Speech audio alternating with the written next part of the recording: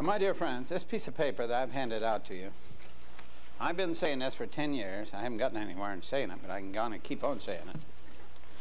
If I could get 1,000 people in the United States to understand what's on this piece of paper on both sides and go out and teach it and not go off on 1,001 little tangents, which may be good but very secondary, we could turn this country of ours around. And we could also turn the world around.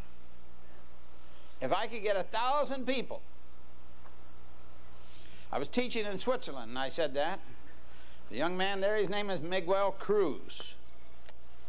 I asked him, Cruz, that's Puerto Rican, isn't it? He said, yes. I said, what does that mean, Puerto Rican? He said, that's Smith, Puerto Rican.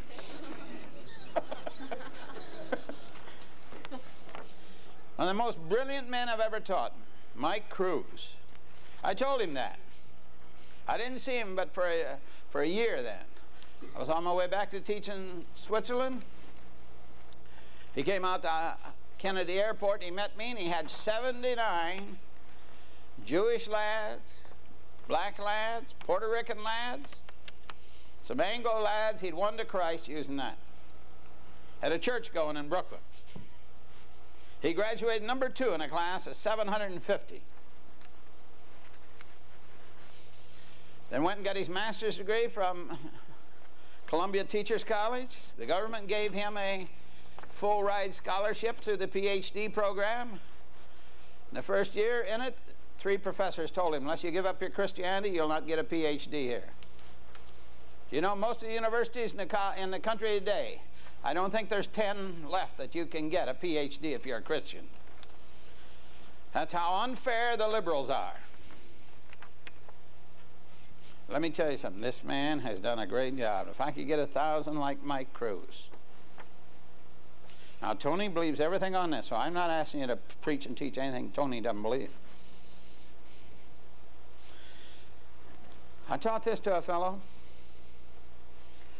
and he went into a certain country. You'd all know the country, very big, large country. He used this piece of paper. He set up a coffee house, and right across the street was a communist coffee house. He led so many of these kids in that country to Christ, and so many of them kicked the dope habit.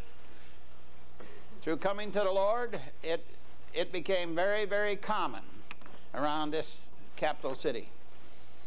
So at the Nation TV, the national TV came in and made a 1-hour program, 45 minutes showing him leading fellows to Christ in the coffee house, and 15 minutes of the communists across the street showing how vile and nasty they were, how they were going to kill all the Christians, going to kill anyone and everyone that disagreed with them.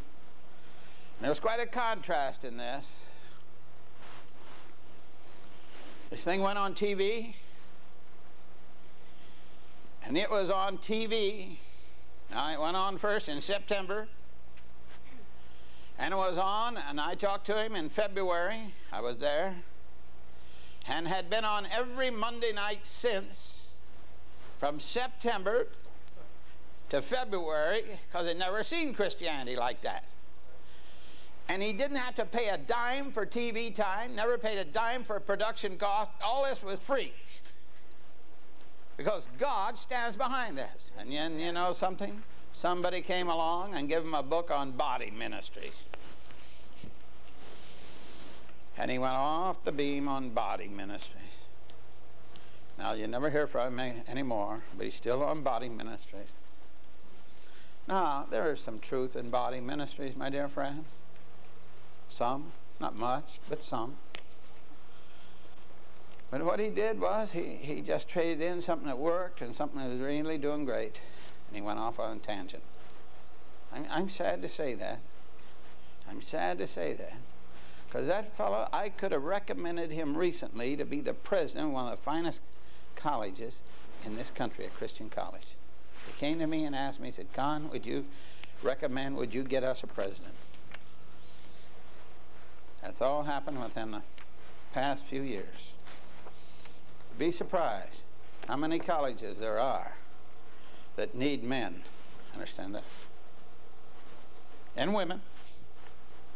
And women.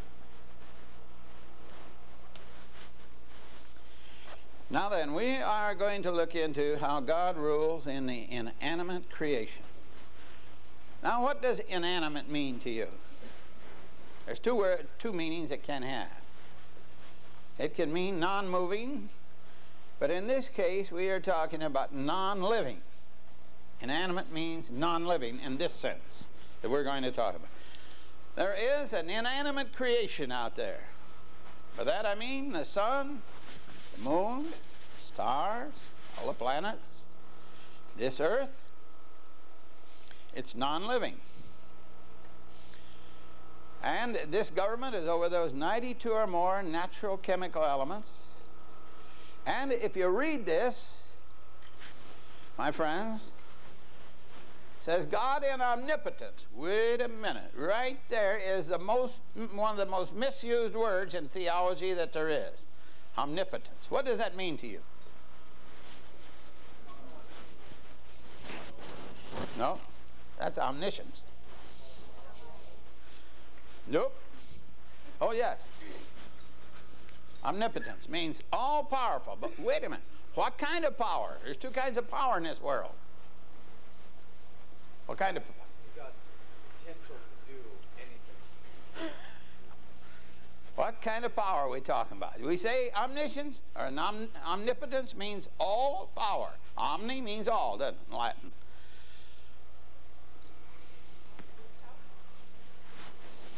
There's two kinds of power. Physical power. When I do that, that's physical. Then there's moral power. Power to choose between right and wrong. Moral and physical. Now then, when we look into how God governs the sun, the moon, the stars, yes, even your body and mine. So what kind of power are we talking about? Physical, that's right. Most people don't know that these simple definitions that we're talking about here now, 100 years ago, 99% of the Christians in the United States are giving it, tick those answers off like that. You should see the books that they had in the last century. And the liberals burnt them. The liberals were the first book burners. I can sure go back and show you the history of book burners. It's the liberals that started all that foolishness. So, God in omnipotence holds absolute sway over the vast realm of material creation by producing an adequate cause for every desired effect. All right? How does God govern the sun, the moon, the stars, the earth? By cause and effect. But wait a minute. Let's get back to this word now, omnipotence. I think 90% of the time when that word is used in our day, it's misused. You know, dear friends, words are tools. And if you misuse them, then it doesn't do what it's supposed to do. Now, if I had a scoop shovel and a screwdriver over there in the corner, I'd say, now, I want you to go out there and unload the coal from that truck, and the tools are over there. Go over and get them. If you came with a screwdriver, you wouldn't get much done, would you? But would you believe it? That's what we're doing with words all the time in Christianity. We're doing that all the time. Then we wonder why we don't have the effect upon the world that we should have. Now, let me give you an example here, this word, omnipotence. Two kinds of power, moral and physical. Here we're talking about physical, but almost every time that word is misused. Now, let me give you an example. I moved to Rockford, Illinois in December of 1961, after having lived in Chicago and New York City for about 25 years, between the two. So I did some preaching in various churches around town, and they asked me if I would come and speak to the Ministerial Association. We have about 150 churches in our town, dead or alive. And they asked me if I would come and lecture to the Ministerial Association. And they gave me a topic they wanted me to lecture on, and this is what it was. A layman evaluates a ministry today. That's what they wanted me to speak on. A layman evaluates a ministry today. Well, I showed up, and the head of the association said, "Now, Mr. Conn, are you going to lecture on that topic I gave you?" I said, "Nope." He said, "Why not?" I said, "Well, I don't want to imitate Stephen."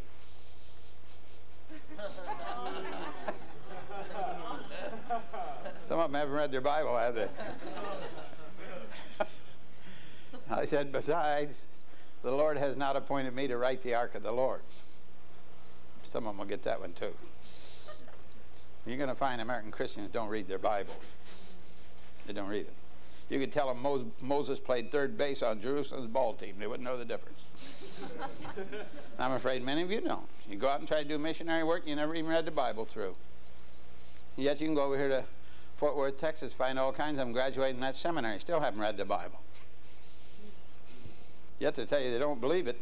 Imagine telling somebody you don't believe something you never read. Does that make sense? So I said, no, I'm not going to speak on that subject. What I'll speak on is what really happens at Christian conversion. So I took the verse John 17:3, and this is life eternal, that they might know thee, the only true God, and thy Son, Jesus Christ, whom thou hast sent. I showed these preachers that there's two words in the Greek for know. One is to have some understanding of a given subject or situation. The other one is to know a person by a personal acquaintance. There's two words in the German for know. Anybody here speaks German? Kennen, and what's the other one? Wissen, that's right. One is to have some understanding of a given subject or situation, knowledge about an objective knowledge. Then the other one is to know a person by a personal experience, or you know him personally. And this one, and this is life eternal, that they might know thee. That one is to know by a personal experience. Anybody here know Swedish? At least they won't admit it, they do. Two words in the Swedish, veta, känna. Swedish Bible's better than the King James, better than the American on when they treat this word. Like, for instance, 1 John 2:3. Hereby do we know, the King James says, hereby do we know that we know. Isn't that good?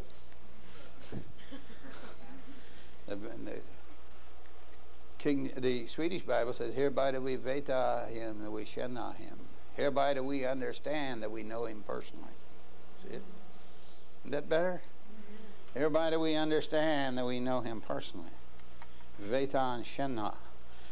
If you know French, there's two words for know. Do you know Spanish? There's two words for know.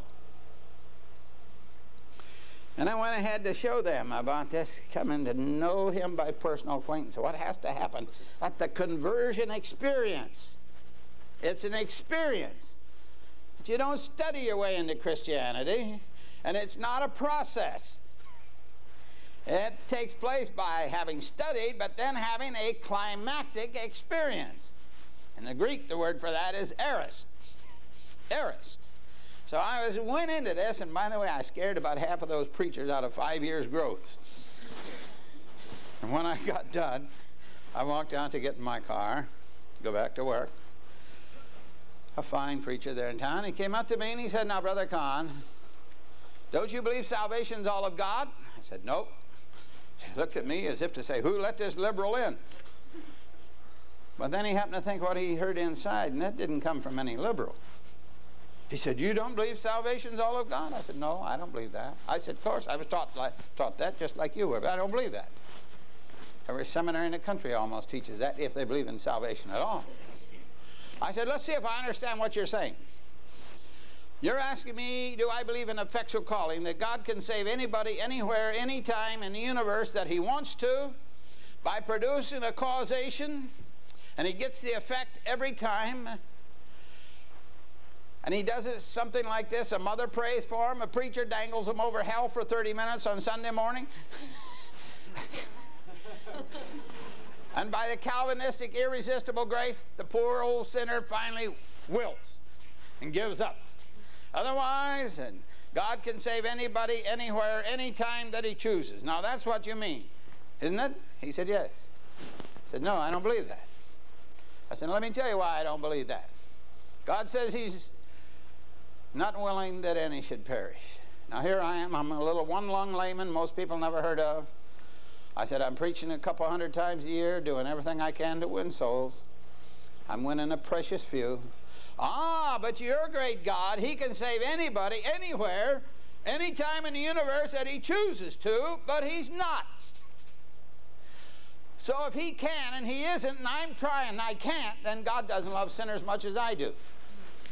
Is that right? Now you think about that. I just laid a heavy one on you there. If God can save anybody, anywhere, anytime that he chooses to, and he's not doing, then he is willing that some should perish.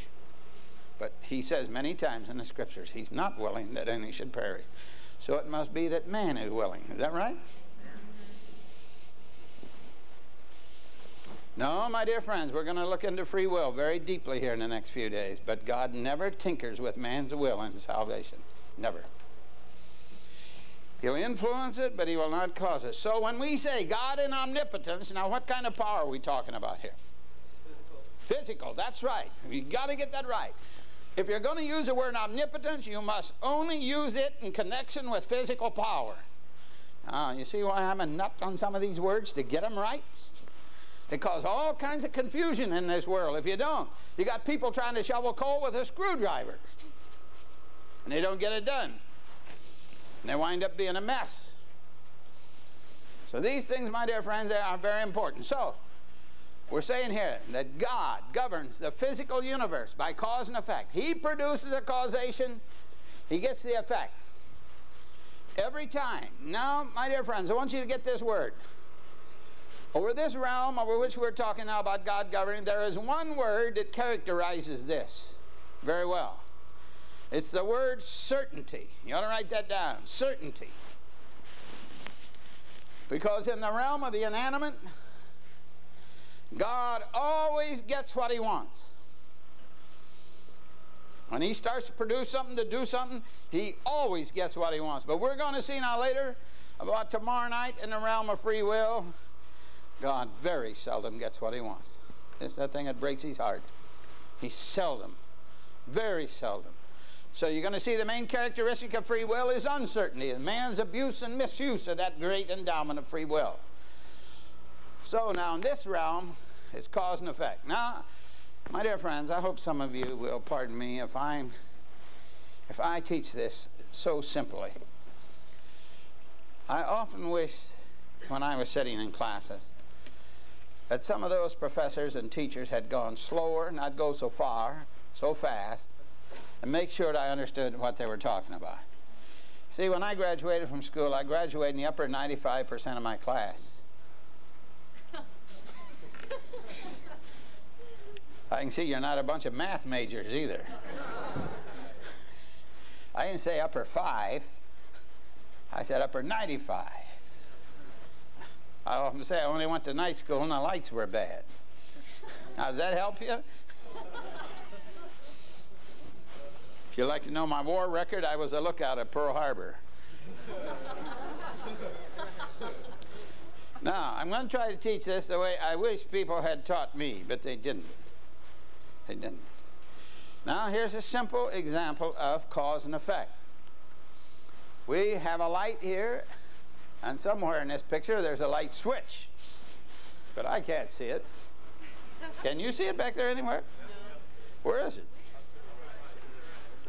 Okay. Now, the light's lit.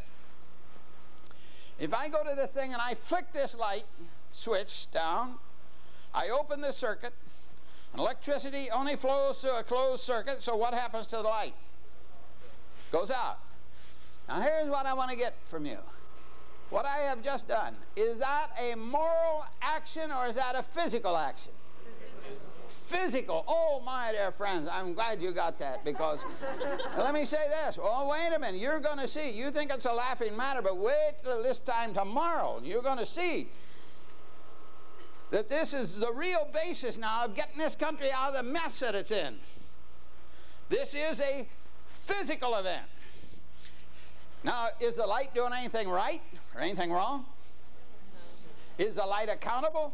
No. Is the light responsible? No. Is the light free? No. All right, then let's see if you'll understand, if you'll agree with this proposition. Here's the first proposition. I'm going to give you lots of them this week.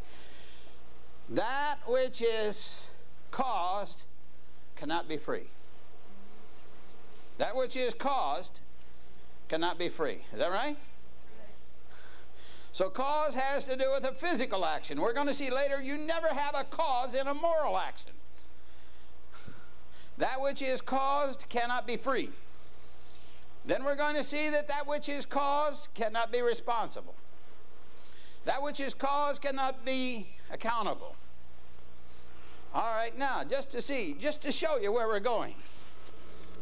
Oh, my dear friends, you're going to see what I'm talking about here in just a moment. The importance.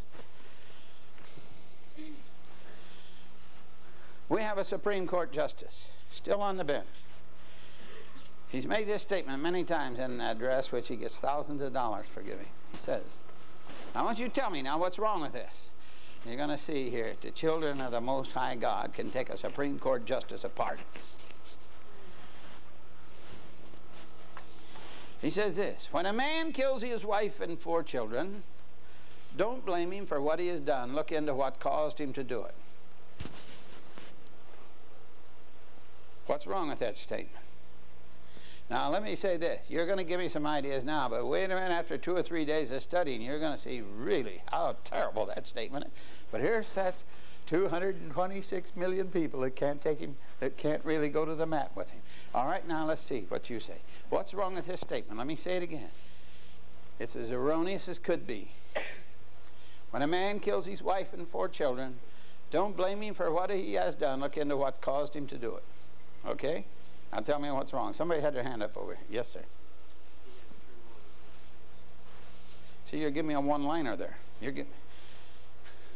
You just gave me a statement. Now, that statement is right, but you didn't put it in any context, right?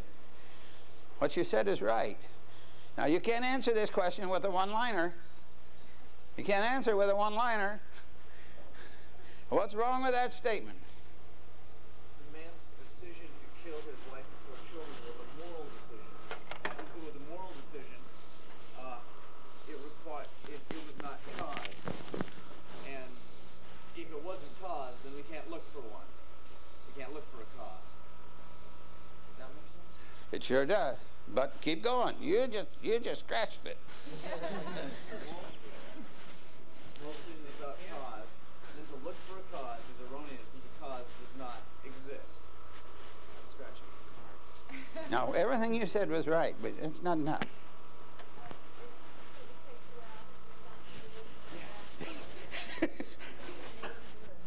Would you say that again when I say it louder?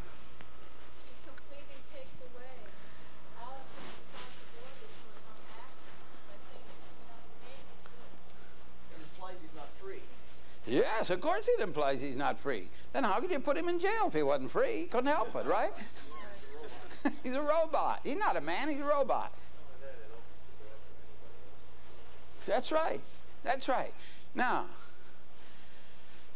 quite often I have done this in a morning session like this.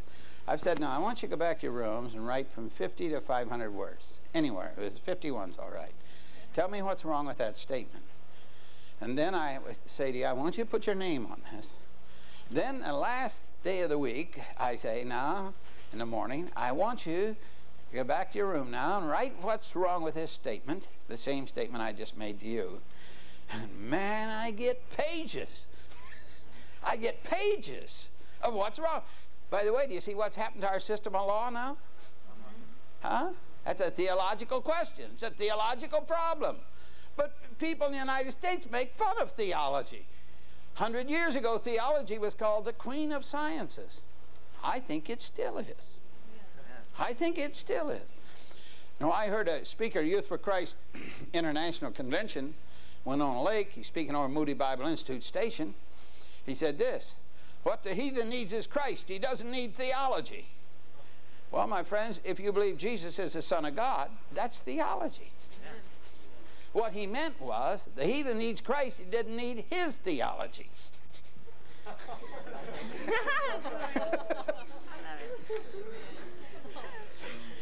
Yeah, that's really what he meant. And I agree with him. He didn't need his theology. We've covered the earth with that stuff. It doesn't work.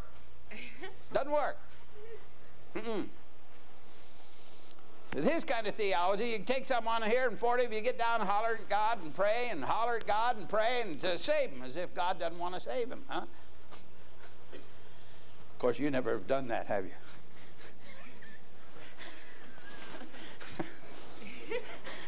Because in hollering at God like that, you're saying, come on, God, cause him to be a Christian, right? Cause him. Nobody yet's ever been caused to be a Christian. Never will be. That'll be God becoming a respecter of what? Person. Why be taking away man's what? Free will, and he's not going to do it. Paul said, oh, King Agrippa, I was not disobedient unto the heavenly vision. Is that right? Sure it's right. Which is showing he plainly could have been disobedient. Could have been.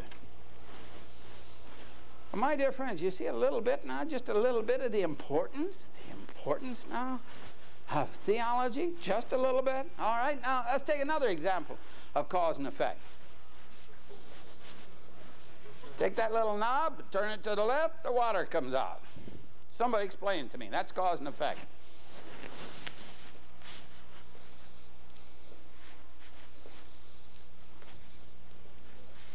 By the way, you women, when you prepare a meal, you use the law of cause and effect about 200 times. When you drive a car, you use it about 30 times a minute. If you're driving a car, it fades to the right, what do you do with the wheel? So you take the wheel this way, what does the car do? It comes this way. This is the cause, what's the effect? All right, if the car hits something, you're going to holler at the car?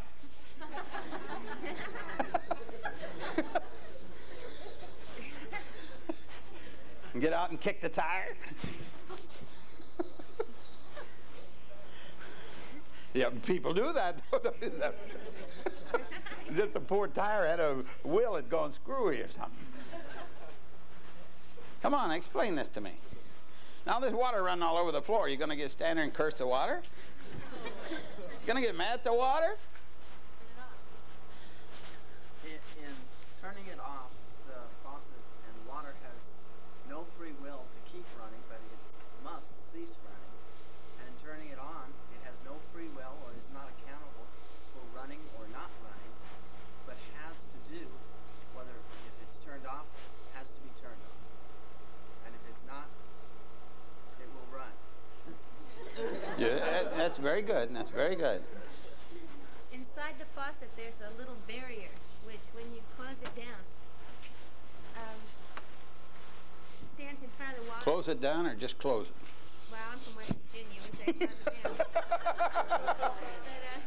down. It's all right. I'm from Indiana. We can't help it, can we?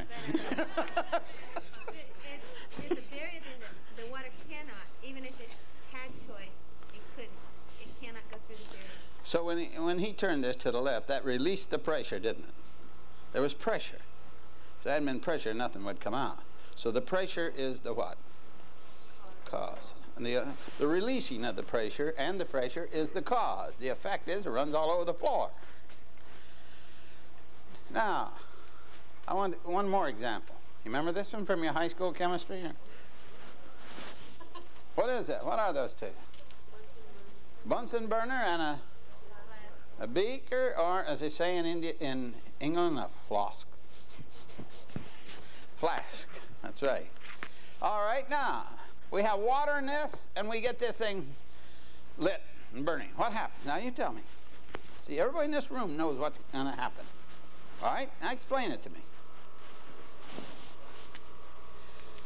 The heat is the cause, and the effect will be that the water will boil. Well, you sure went from first to third through the pitcher's box. Now, what you said is right. What you said is right. But someone explain a little better.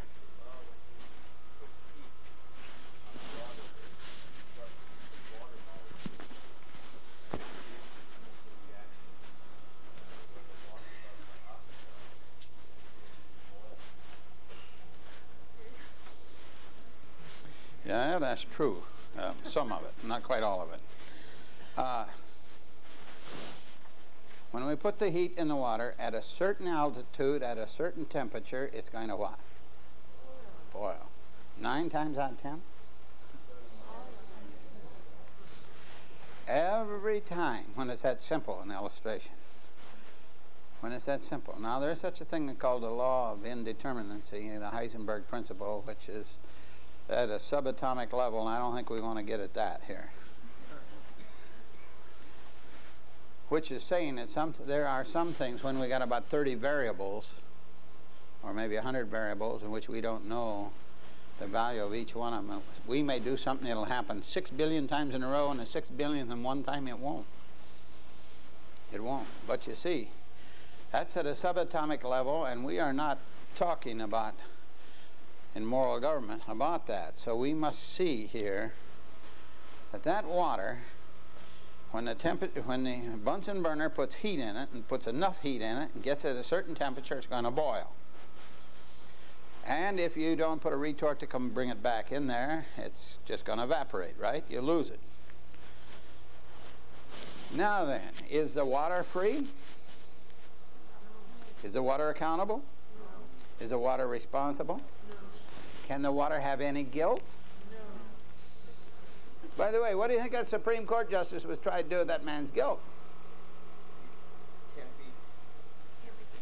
You see, he tries to even relieve him of his guilt, but he can't do it because that's built in. God's made man, so when we do what is wrong, we get a guilt complex. So we'll have enough sense to stop doing what's wrong. Even a dumb dog won't kiss a hot stove twice.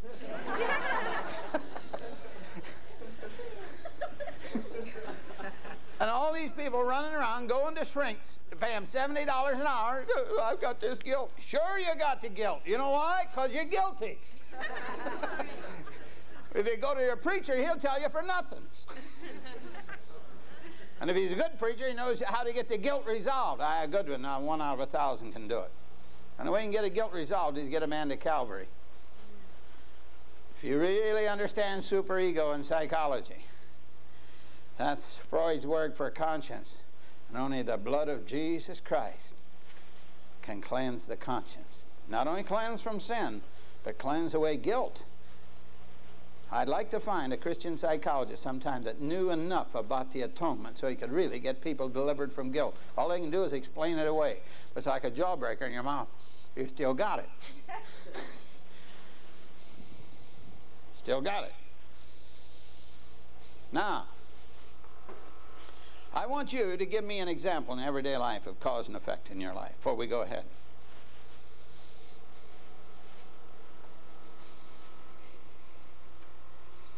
Freud said man's biggest problem is guilt. I agree. That's the only thing I ever agreed with Freud on. From there, we part company. Man's biggest problem, yep, it's guilt. But it's because he's guilty, not because he was too harshly potty trained.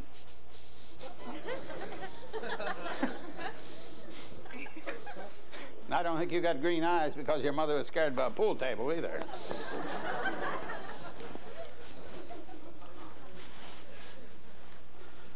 All right, I want you to give me an example in your everyday life of you using the law of cause and effect. Turning a key in a car start. Well, explain that to us. That's right. That's a good example. Put the key in the ignition, turn it, and it connects an electrical circuit. Closes it. Closes it. And Juice from the battery goes to the starter, begins to turn the crankshaft. Pistons begin to go up and down. Is that right? yeah. And then the little gas vapor goes in there and a spark comes in and it's going, right? It's a good one. Somebody else. Wonderful. Does the car have any choice?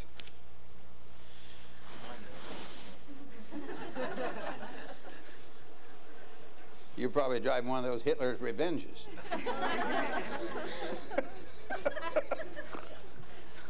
Someone else. Come on. I want you. You've got to get. If you can't get this, you never go ahead and you'll never learn any theology. It'll amount to anything. If you can't really get this, what we're talking about. Now, you women, when you prepare a meal, you use it so many times. You go over to a stove and you go like this. What are you doing?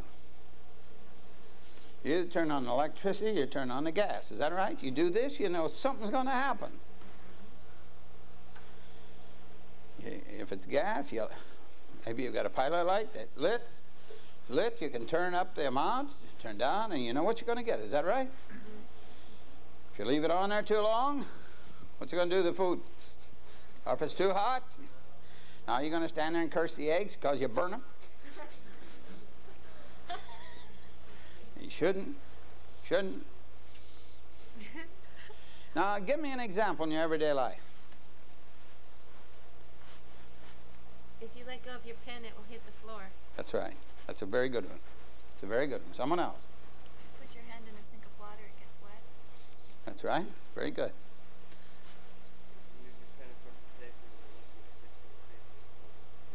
Very good. It's very good. Someone else. Pushing open the door opens. That's right.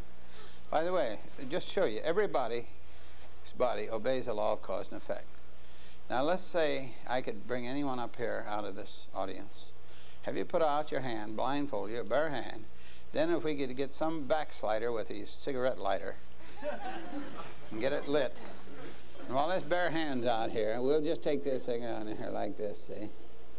What do you think he'll do when he gets here? He'll say, well, I perceive a rise in temperature.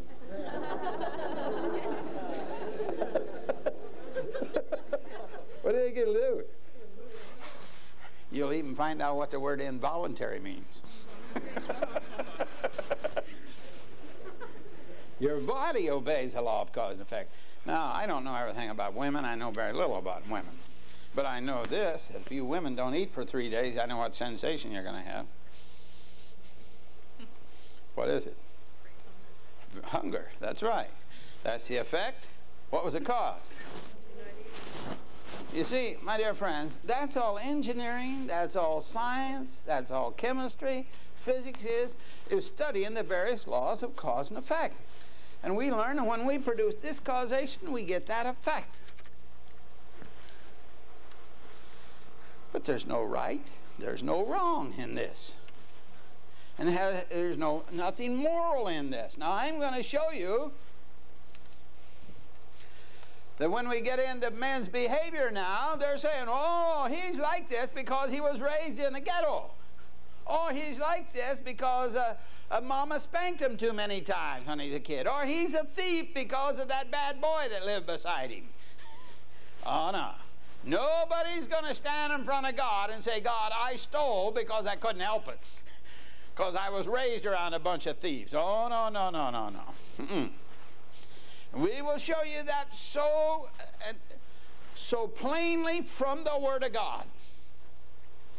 It's just like this. When a man gets drunk and he goes out and gets in a wreck and kills a woman and 4 children, you think it's going to be sufficient to stand in front of God and say, God, I was drunk, I couldn't help it? No, no, no. God will hold him accountable for the antecedent choice of having drank too much and thrown away control of his faculties. Nobody will stand in front of God and give excuses for the things he's done like that because he was drunk. No, it won't work, and if I was a judge, it wouldn't work in front of me. Wouldn't work in front of me. Wouldn't make a bit of difference. Of course, they'd probably call me a hanging judge. "100 years ago, you did any of this monkey doodles they're doing now, boy. You got yourself a front seat in a crossbar hotel." That's why it was one of the greatest countries in the world then. But now all this foolishness has hit jurisprudence. And here sits the old church back, just letting them doing it. Just doing this. Without feeling, without thinking, and without being a force out there. Say, oh, no, no, no. And by the way, I hope you kids will read my book. I really deal with these things in 4 Trojan horses. Let me give you one example. Just one example. The town where I live, about 6 years ago, a fine lad named Joey Didier disappeared about 5 o'clock in the morning, January, cold, dark morning. Was never seen again alive. 3 weeks later, they found him hanging in a Boy Scout camp from a rafter, stark naked, been abused to death by a homosexual sodomite truck driver. Abused to death. Well, our police department did some wonderful detective work and they arrested this man, and he confessed. He'd done it. When it came time for the trial, he asked for a change of venue. That means to change it from this circuit court to another. And he said, I can't get a fair trial here. What do you mean fair? The guy confessed he's guilty. I would have never given him a change of venue even. But it was transferred 120 miles away to Rock Island County, Illinois. Came out in a trial at 10 years before. He'd done the same thing, almost the same thing, to a 10-year-old boy. Been given one of those ridiculous sentences of something like 399 and a half years, you know. But he'd been turned loose after 6 years. After 6 years. So they put that shrink The prison psychiatrist on the stand said, now why did you turn him loose? I want to see if you folks can tell me what's wrong with this. I hope you can after no more than what I've taught you this morning. Said, why did you turn this man loose 6 years ago? Or after 6 years when he was given that long sentence. He said, I thought he was cured. What's wrong with that statement? Well, that's the stupidest statement that can be made. What's wrong with it? That's right, young lady. He made sin out to be a sickness. That's what the whole court system is doing, because the church is sitting back doing this. Not thinking. Not thinking. Not really getting out there in the world and thinking. Not getting out there in the college campuses and being there. I'm going to show some of you kids how my daughter, Faithy, who was with Agape Force here, she went through your training. Boy, when she got back on college campuses, and she was one of the sweetest, most gentle. Some of you kids here on the staff know her. Boy, I'm telling you, when she got back, and she's a very gentle, she's very quiet, but when she sits in a class, you couldn't give her a pile of horseradish for truth. You really couldn't. And thank God she became bold after coming here. Now, bold's great if you know something. But if you don't, you're better off without it. Let me give you an example. She sat in a college class, and this professor gave this old turkey a lecture. It's been around since 1890. You can put man in a test tube and predict what he'll do. He lectured for an hour and a half. He said, now, students, are there any comments? My daughter, Faithy, raised her hand. Now, mind you, she's a very gentle, she's a very timid, she's a very shy, a very sweet girl. Takes after her mother. But boy, has she got her up here and here. She stood up and she said, Professor, you are not properly differentiating between an influence and a causation. And you seem to have never have heard of the incipiency of the human will. He said, you're right, I haven't. Well, she said, first I must explain to you the difference between a causation and an influence. Now, an influence you can say no to, you can say yes to. A good influence, many a preacher's kids been raised around a good influence, said no. Is that right? Many have said yes. You read my book, I show you at one time 100 of our biggest corporations, 60 of the presidents, our 100 biggest corporations were preacher's kids, so don't think they all go bad. She has 60 in the United States. That's in my book in case you learn to read just while I'm here. I think you can get it at your bookstore down here. If you can't, I got a few with me. And by the way, I'd be glad to send you one. I'd have my secretary call it. If you're willing to read them, I'd send you one free for nothing. Would you read it? She went for 10 minutes. She said, He stood up and he said, Miss Conn, do you know anything more on that subject? She said, I sure do. He said, would you please stand up and give it to us? She got up and gave him 20 minutes of moral government.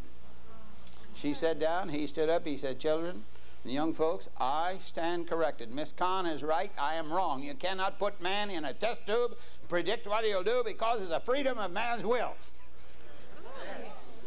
Now that's what I call having the coons chase the dogs.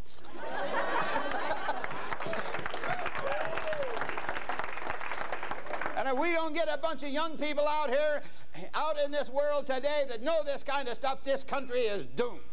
Amen. We're dying for a lack of knowledge. That's what we're doing. We're like Israel in Hosea 4:8, and in Israel, and in Isaiah 5:13, God says, my people are perishing for a lack of knowledge. And he could say that today about the Church of Jesus Christ in the United States. Look at all you people saying, oh, the devil made me do it. Oh, we got so much superstition in Christianity, sometimes I don't want anything to do with it. I used to be chairman of the board of deacons in one of the finest churches in the city of Chicago. I'm over visiting the pastor one night, and his wife said to me, oh, Brother Harry, the devil was chasing me around this house 7 hours today. 7 hours. I said, my dear sister, you must be the most important woman in the whole cockeyed world. She said, why do you say that? Well, I said, he doesn't have anything to do but chase you. Now, the devil is not omniscient. He's not omnipotent. He's not omnipresent. He can only be in one place at one time. He can't even read your mind, and all he's got to do is chase you. What a spiritual pride that is. That's spiritual pride. That's bragging when you talk like that. By the way, I don't think Satan has ever spent 2 minutes on me. You know why? I've never been important enough. So don't go around talking like the devil made me do it. The world will write you off and you ought to be in a funny farm. Even they know better than that. You get what I'm saying? Look at the superstition. I want to say it again. The devil's not omniscient. He's not omnipotent. He's not omnipresent. He can't even read your mind. This is why a lot of men don't pray out loud sometimes when they're in a very, very important thing. He can hear. He can hear. I hope you begin to see some of the importance of some of these things that we're talking about here. So, this is cause and effect. And we find in the scriptures that God used a lot of that. Now please turn in your Bibles, if you will, to 119th Psalm. The 90th and 91st verses, I want you to read that. The 119th Psalm. You see, all of this obeys physical laws. As I said to you, that's all chemistry, engineering, physics, obeying certain physical laws. Now we're going to see where these physical laws come from. 119th Psalm, the 90th and 91st verses. Thy faithfulness is unto all generations. Thou hast established the earth, and it abideth. They continue this day according to thine what? What's an ordinance? It's a law. What kind of a law here? Physical law. Physical law. They continue this day according to thine physical laws, for all are thy servants. Now, we got two kinds of law in the Bible, moral law and physical law. We're going to have sessions this week on moral law. Moral law, but the whole physical universe obeys physical laws. The young lady down here gave us one. She said the law of gravity. That's a physical law. All right? Now, my friends, all science is based upon phenomenology. Now, that simply means she dropped a pencil, hit the ground. She made an observation. Now, you can observe certain things happening, and you observe that that phenomena happens like that all the time, every time. You can formulate a physical law. You can do it yourself by simply observing. Now, how do we sense them? Right there. We can see it. We can touch it. We can taste. We can hear. And we can smell. Now, I want you to tell me, here's a phenomenon. I want you to tell me how this is being sensed.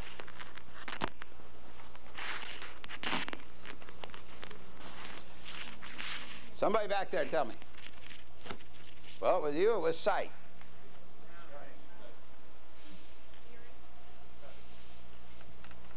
What do you think it was with me? Well, wait a minute. I could see it. Is that right? I could feel it. And I could hear it. Now, my dear friends, here's the point I want to get across. You've got to get this.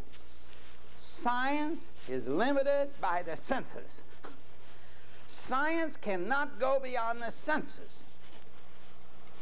Science has boundaries beyond which it cannot go. Sociology, psychology, political science have no right to call themselves sciences. Because you cannot put the human will in a test tube. You can't see it, can you? You can't feel it. You can't hear it, so on and so forth. Just like electricity. You can't see it. You can see manifestations of it. We're going to see. And a lot of things in this world being called science are not sciences at all. It's about time the churches tell them they're not sciences. I really mean that. Tell them they're not sciences. A lot of people call themselves scientists today that are not scientists. Now, they may make a scientific appraisal of something, but that doesn't mean it's a science. Now, tonight, we're really, or I mean tomorrow. See, I'm used to going the mornings and evenings. You people would have spiritual indigestion if you had 4 hours of this a day. So, all science limited by the senses, by phenomenology. All right? Please notice that. Science has boundaries. Somebody what are the boundaries? What are? Someone tell me. You know? That's right. What'd you say? No? The senses. The senses are the boundaries of science. All right, now, let's see if you'll agree with these. We'll wrap this up. That which is caused cannot be free. That which is caused cannot be accountable. And that which is caused cannot be responsible. But by the way, that which is caused cannot be found to be what? That's right. Cannot be found to be guilty. That which is caused. Now, we are going to see tonight that that which is free cannot be caused, or it's not free. You get that? We're going to see that that which is free is accountable. And that which is free is responsible. And that which is free can become guilty when it does what is wrong. So don't put a moral creature in the same test tube with something that is inanimate. You get that? And one of the biggest things wrong today in our world is we are using words interchangeably that are not to be interchangeable in any way, shape, or form. Let me give you an example. I was in prayer meeting a few years ago, and our Sunday school superintendent, godly man, stood up and he asked this question. He said, why can you raise kids, carry them to church from a baby, deny yourself for them, do everything you can for them? When they get 21 years of age, they go right out and throw it away. Now, what caused him to throw it away? What caused him to throw it away? So the pastor said, Harry, do you want to take this one? I played baseball with guys like that. I got it, you take it.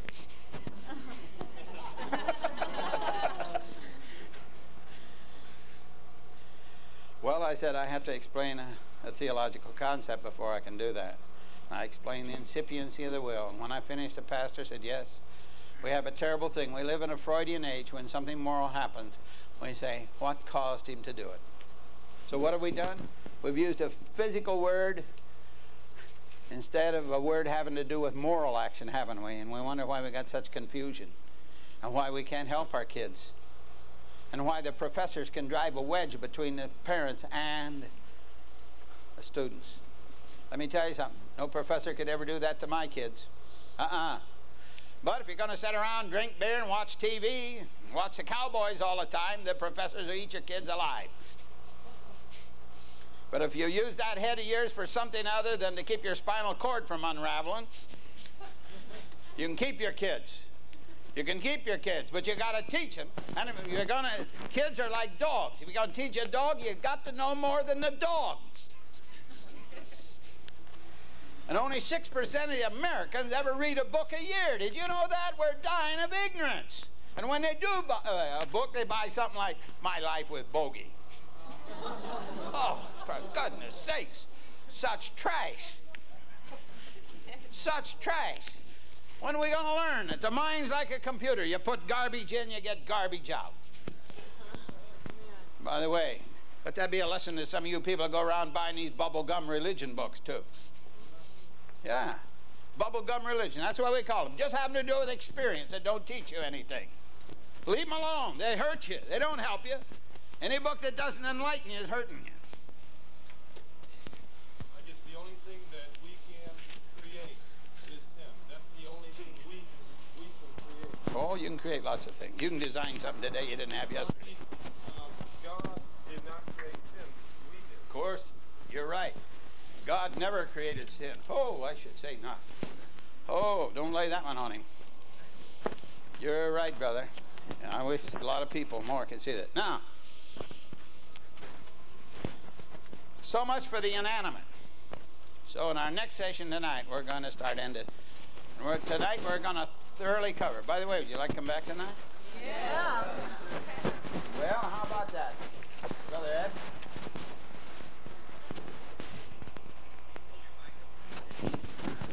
They'd like to come back tonight. 7 o'clock. Okay. Okay. All right.